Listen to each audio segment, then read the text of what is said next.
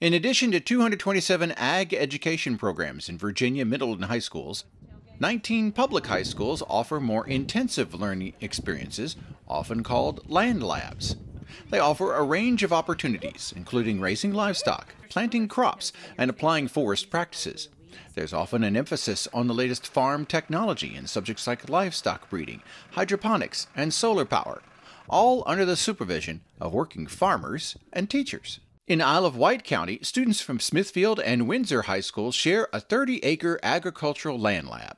The outdoor ag education program began in 2017 as nothing more than an open field, but grew over the years to offer students an option outside a traditional classroom. I love to be outside and touch it and feel and just have good examples and all that. Right now we're working on a smokehouse, and that'll be a really great project for this year. We're going to build a big smokehouse so we can hang our hams in there that we do for a competition through the FFA. I feel that getting out on the land, being able to put your hands on whatever you're talking about, just to give them hands-on opportunities. We can talk about it, we can look at it, we can physically touch it. I think it just gives the students a lot better understanding of what we are teaching, and it gives them that real life scenario. My goal is to make sure students understand that farming isn't just your stereotypical old MacDonald had a farm, riding on a tractor with a pair of overalls on. We have a lot of row crops in our area, but there's so many other niches. What I like to do as the instructor is try to provide every niche that I can to the students. A lot of our students that come to us at the Land Lab, they may not be students that typically do well sitting in a desk in four walls. They come out here, to them it doesn't seem like school. Mr. Brittle, he likes to not just help us, but he likes to let us do things on our own and to teach things whether we fail or not. He likes to watch us fail every once in a while so that we can just pick ourselves up and do it again. That level of support is a big draw for the Isle of Wight program. 120 students now spend half their school days here immersed in the lessons. I come from Arizona. Coming out to Virginia and moving here, I just wanted to have more outside time and getting outside away from the table. As I have ADHD, I can't be inside all day, and just moving out here is just a great time for me to relax myself and be out here with my friends, to have this opportunity to use our hands and get out of the classroom from day to day. Across the state in Giles County, their agricultural land lab has expanded on 40 acres since opening in 2014 for Narrows and Giles County high schools. Some students here have a farming background, but many more do not. When they come up here, this will be the first time a lot of them have ever seen chickens.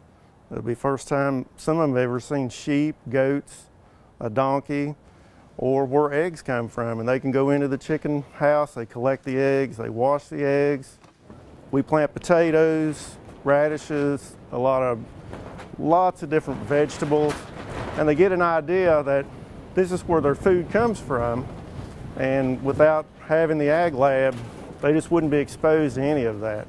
It allows students to be able to learn with their eyes rather than learning from a book.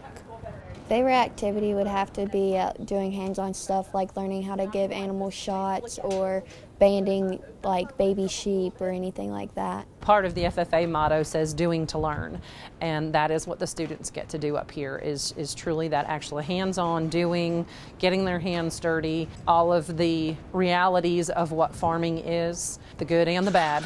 They get to see it firsthand. No farm is ready-made. You just don't step onto a piece of property that is as is, that works, and that is flawless. There's been a lot of blood, sweat, tears, and a lot of difficult conversations surrounded about how to make this facility the best that it can be for our students and what their plate looks like at the end of the day, to be able to identify with those people and those hands and those products that go into their daily lives. All Virginia land labs follow state standards of learning and include the application of math and science on the farm. The students gain an understanding of what they need to learn to become the next generation of farmers or to support their parents now.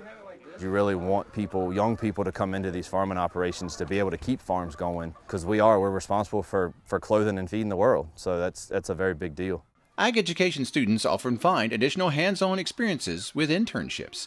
Land lab students sometimes earn community college tuition in exchange for their work. It's a growing success story for the students and the future of Virginia agriculture. Reporting for Real Virginia, I'm Norm Hyde.